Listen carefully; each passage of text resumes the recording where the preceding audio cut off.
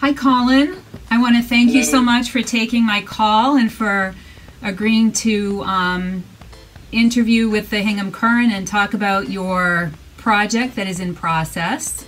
Yes. It's very cool to us that you're not just a Hingham native, but that you chose to film your movie Magnolia Flowers in Hingham. So we'd love to kind of dig into that and find out a little bit more. Could you just give us a little bit of background on yourself? Yeah, so I grew up in Hingham. I was born in Newton and grew up on Sherwood Road in Hingham, 25 Sherwood. With It was a kind of like a small street with a whole array of families, all of whom, most of whom I still am in touch with. Most of whom are still family friends. Then I moved it to Turkey Hill from there, which is where my parents live now, which is a beautiful spot, and I think it's a place where I've done a lot of artistic development, I would say, because it's so beautiful and inspiring to me. And I come up with a lot of ideas still when I go back there, when I go on walks up at Turkey Hill and things like that. I went to Hingham Middle School for 6th grade, and then I went to Boston College High School for 6 years. So I went for 7th, 8th grade, and then all of high school. And, a lot of my best friends from Hingham also went to Boston College High School, which was very lucky for me, and I'm still great friends with all of them. So I then went to USC from BC High, and I went to their film school, which was a life-changing experience. Being in Los Angeles, I think, took me out of my comfort zone in a big way, and definitely changed me forever in a positive way. But it was, I think, the past 4 years when I was at USC were definitely years of, I would say, expedited growth, for sure, personal growth. And then from there, and even when I was at USC, I would still spend summers in Hingham. I would say the only summer I didn't spend in Hingham was the summer going into my senior year, because I was doing an internship at the Showtime networks. And then during my senior year at USC, which was last year rather, 2019, 2020, I applied to the American Film Institute in their screenwriting fellowship, and I was accepted to my, I would say just not really to my, I guess partly to my surprise, but I was just extremely thrilled to have that opportunity, because it was probably it was a big deal for me. And so I'm there now. I'm at the American Film Institute now. So I'm living in Los Angeles right now. But I'm definitely always a Hingham person at heart. I mean, I'm very proud of where I come from. I'm very proud and very grateful that I was raised in Hingham. And yeah, it's such a beautiful place. So, but that is a little bit about me, and where I'm at, I guess, where I started and where I'm at now. So. Fantastic. Were you involved in the drama program at all in middle school or at Boston College High? I wasn't. I actually really wish I had been, because I was terrible at sports. And I think I felt more pressure to play sports and probably more pressure in the opposite direction to not do drama. And so I was really, my creative outlet in middle school was, and high school, was really writing. And it's kind of always been that way. I mean, it was filmmaking when I was a little kid, and then I kind of dropped filmmaking for a little bit, and then in middle school I discovered prose writing, and would just write all the time, short stories, not even just prose and verse as well. Like, I'd write poems, I'd write short stories, and then that short stories and poems turned into screenplays when I was in high school. But I was completely uninvolved in, like, drama, the drama program at Hingham, when I was in middle school or at BC High. I wish I had been, because it would probably have opened me up in a way. It probably would have helped me become more vulnerable as an artist earlier. I don't think I would have been an actor. I think I probably would have gravitated back towards filmmaking and directing, but no, I was not, is the short answer to that. So what was your first official project? Official is an interesting word. I've been making films since I was a little kid, like literally since Sherwood Road. One of my best friends, Pat Green, who I saw the other day, he and I would just run around with my dad's like VHS camcorder, which don't exist anymore, but we'd run around with like my dad's VHS camcorder and just film like our own movies. And that was the genesis of like, and I could never explain to anyone why I did that, and that's why I just think it's kind of in my blood, because it's just like, I just did it, and it was the most fun thing to me, was just making up stories on the fly and just filming them with my friends. But then my first like actual short film where I wrote a script, cast the actors, etc., that was it was a project I did in a film class at BC High when I was a 10th grader. And at the time, I said, I hadn't been, I had dropped filmmaking for some reason. I think it was just like middle school self-consciousness. And I had dropped filmmaking for a bit. And then I took this 10th grade, I took this filmmaking class in 10th grade, and with a guy named Mr. Hernandez, and it completely changed the way I looked at movies, and so I never watched a movie the same way ever again, which was a profound experience, because then I just started noticing the way things were framed and editing, and I became aware of all the elements that make up a film. And then I was like, I made my first official film in that class, and then just kind of never stopped.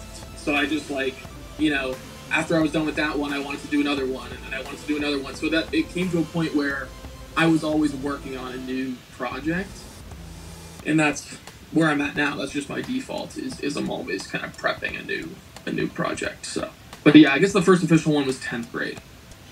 And what's your favorite aspect of filmmaking? It seems to change a little. It seems to fluctuate over time.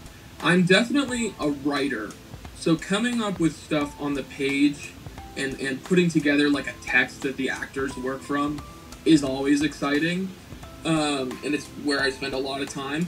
I think my favorite aspect is working with actors.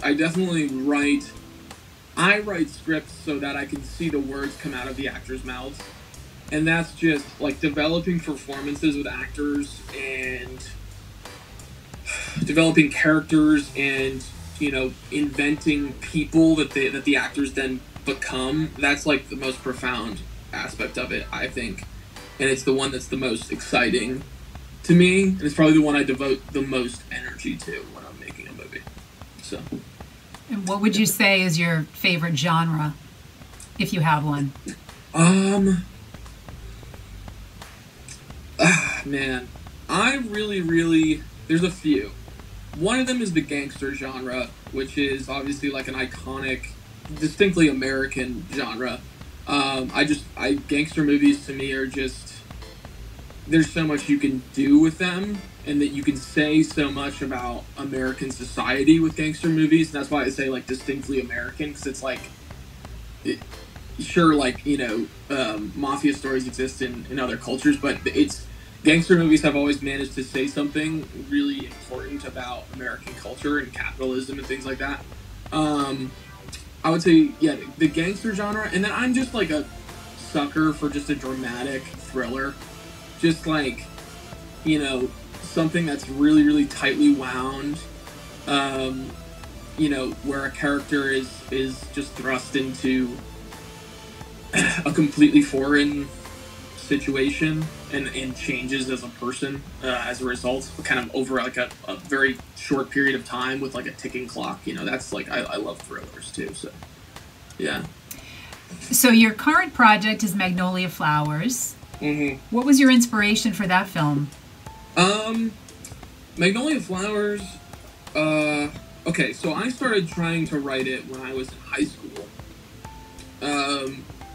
And it was terrible. So I had all the characters down, but it's just, I didn't know anything about writing a feature-length screenplay. And I probably just wasn't ready at the time to, like, actually follow through with one. So I tried to write one. I think I probably wrote, like, 45 or so pages of it. I think it was called something else. And then I was like a sophomore at USC, and I spoke to this kid, Ben Butler, who is also a filmmaker, and had just finished his first feature film. He's a little bit older than me. And he was like, if you're really serious about this, you should be making a feature film right now and stuff. And he was just trying to like light a fire under my ass a little bit. Pardon my language, but and he did. And then I realized that, like, okay, I loved the characters I had in the previous version, but it wasn't working because the scenario I put them in wasn't working. So I completely did away with the scenario, kept all the characters, and just transferred their story over into a completely fresh story. And I started reading some books, you know, stuff that I felt like was in the vein of what I wanted to do. The Virgin Suicides being one of the books I read. And so I got really, really inspired and figured out my tone and what I think I wanted my characters, what kind of journey I wanted them to go on. And all the characters are based on, almost all of them are based on real people that I know, which I'm sure people won't believe when they see the movie. But some of them are based on my best friends, who I've known forever, like since, you know, people I grew up with in Hingham and just on the South Shore. Some of them are based on my best friends. I would say the main character, Caitlin, is completely fictionalized. So she is the core of the movie, and she's fictionalized, but she's surrounded by characters that are based on my best friends. And obviously it is fiction. So when I say they're based on my best friends, I guess I just mean like the essence of the human, not like, you know, things the person has actually done. But so you pulled some attributes from them. Yes, it was like channeling, like, yes, exactly. It was like channeling their spirit and then funneling that into a character, into like, and that obviously that helped me learn how to write like 3-dimensional characters, because I had to I care about the real people, so I had to care just as much about these fictional characters I was inventing. So yeah, my inspiration was like my friends, and it was also at the time my other inspiration was some mental health issues that I was having, which were undiagnosed at the time. I had, when I was writing, I had what I thought at the time was just like generalized anxiety. And of course, I hadn't sought out therapy yet, which was a mistake, but that's a different story. But over the course of like a year or so during which I wrote the script, I was kind of funneling my internal struggle with my mental health issues into the script, which of course is helpful and not helpful. Helpful in the sense that, like, it is, like, art is therapeutic, but if you're not taking care of yourself and going to therapy and actually dealing with things, then it can only do so much. And so I would say that year is actually the year when that year was when I had when I was actually almost like, when I was getting close to, I'm trying to think. Yeah, the year when I basically had the script done was also the year when I had my first like major panic attack and was kind of forced into therapy. Not forced into, but it seemed absolutely necessary at that point that I go into therapy.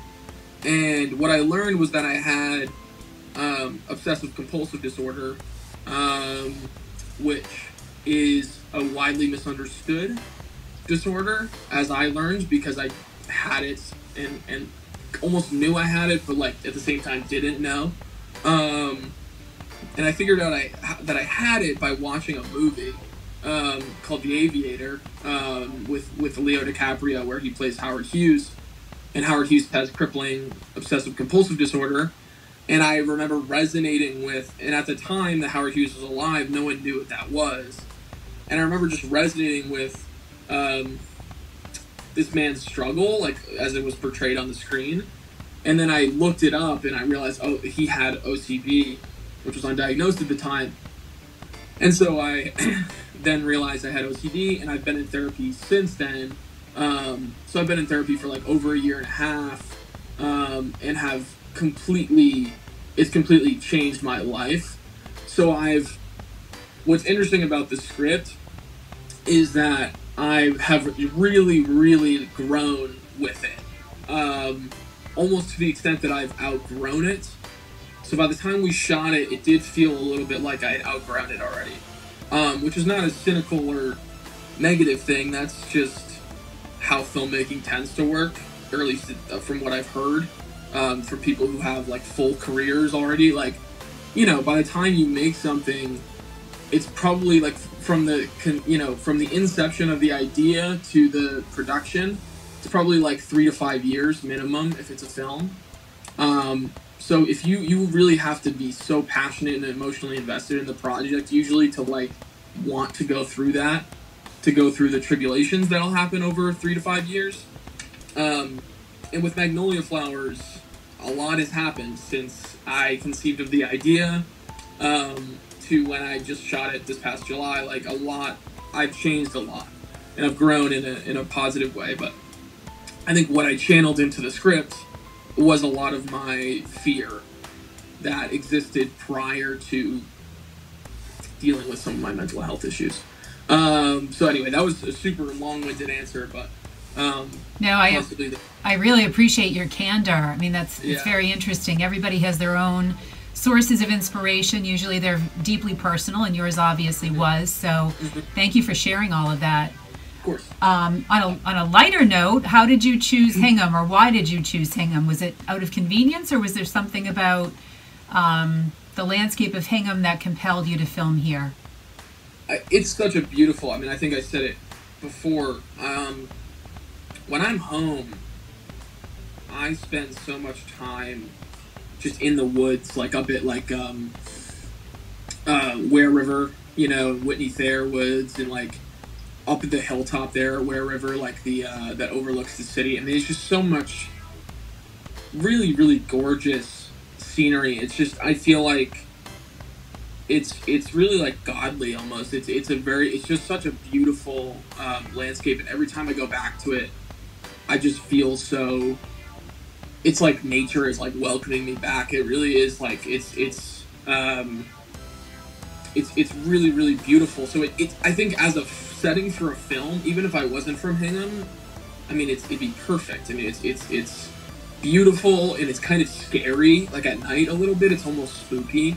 So maybe I'll film a horror film one day in Hingham, but it's to me it's just like I really do think like the world kind of comes to a head in Hingham in terms of just the landscape and it's kind of like sheer beauty. But I mean, just being from Hingham, I wrote the story, you know, knowing it was going to take place in Hingham.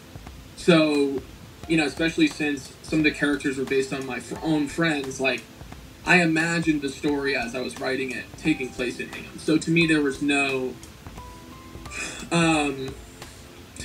other option, you know, other than to shoot it in Hingham. And also, the amount of support that I received from people is part of what made it possible.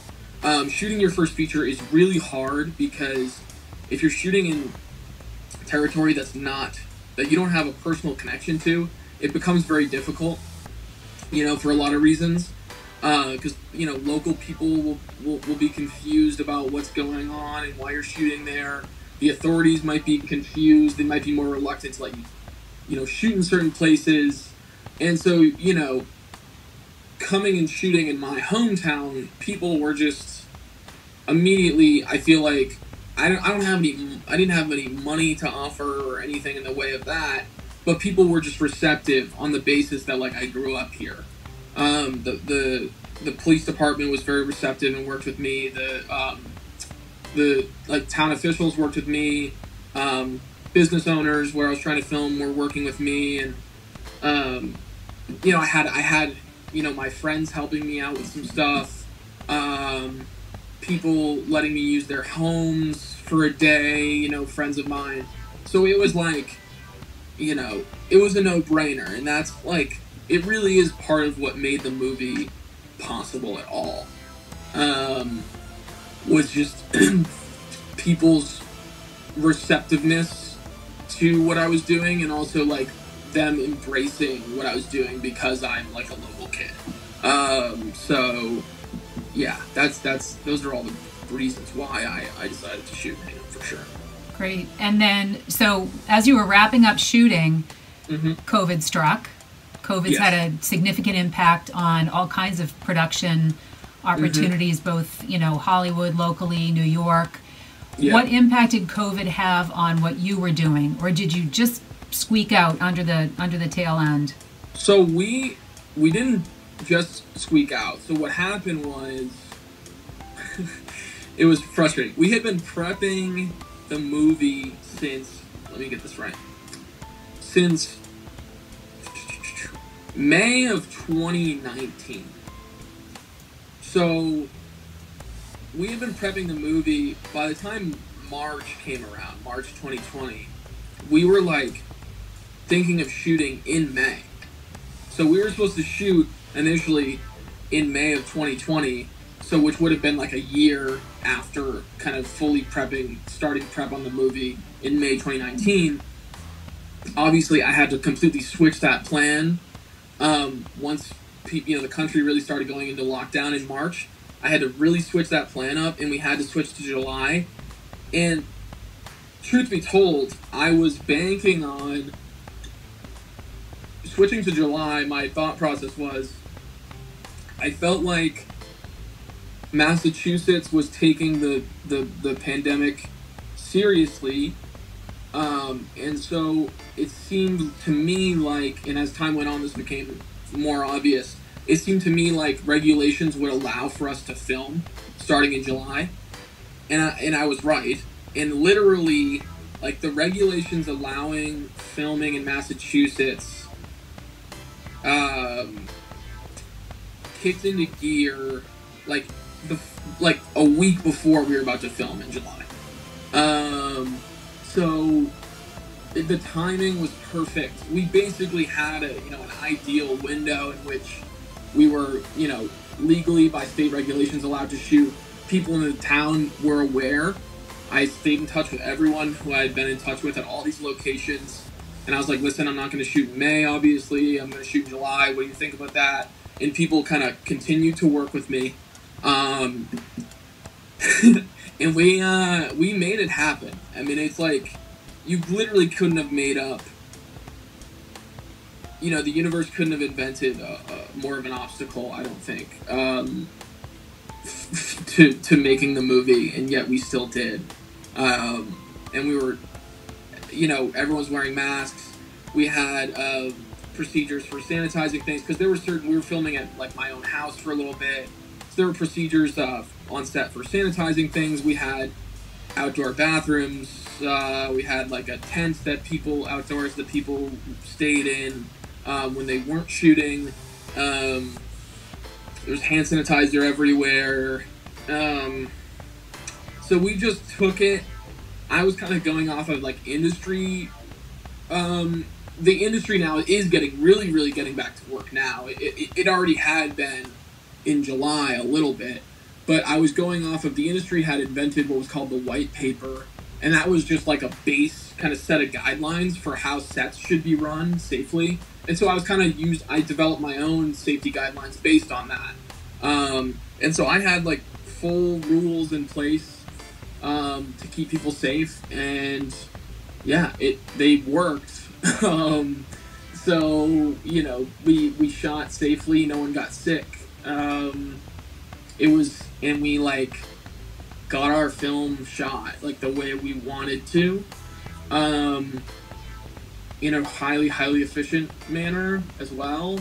And so no, we didn't just like, we kind of eked it out, but it was like, you know, with a lot of preparation and like shifting our expectations, if that makes sense.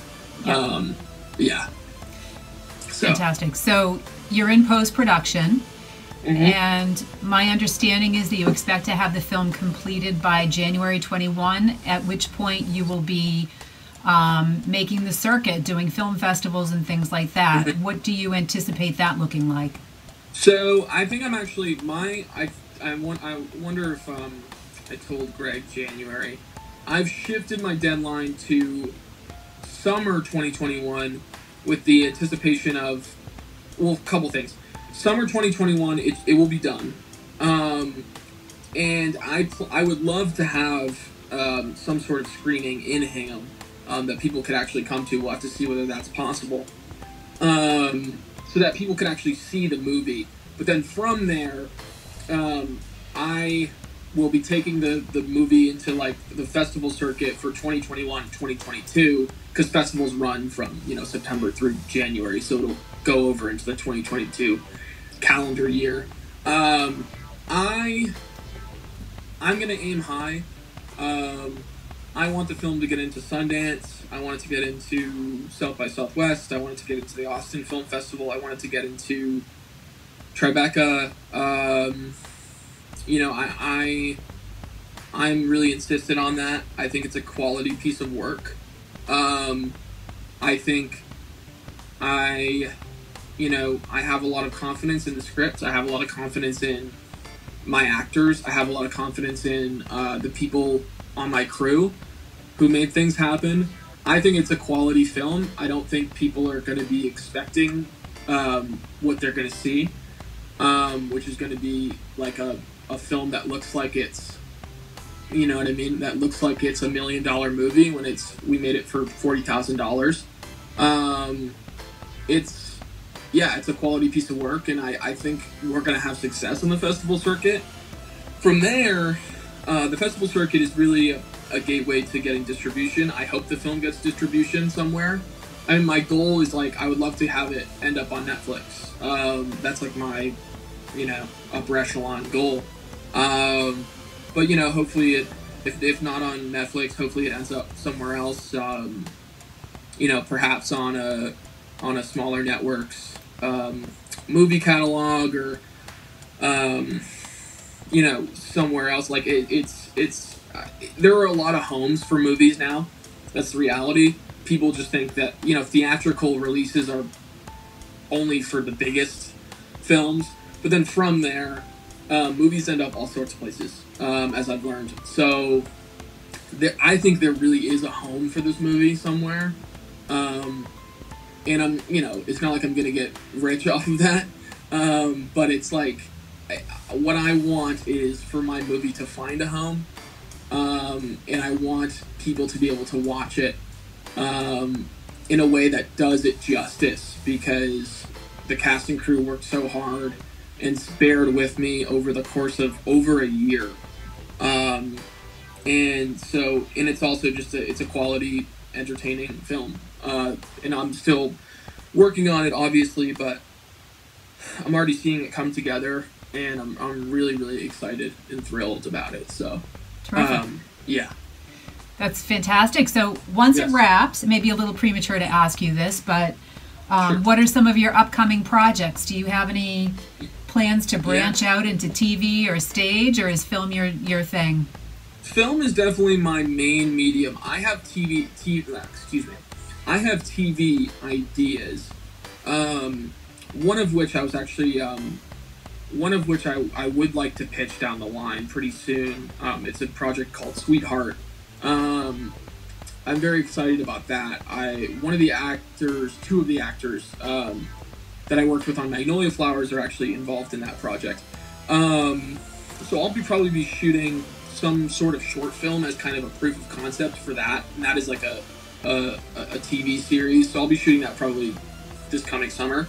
I have another project, a film that I would like to do as a follow-up to Magnolia Flowers.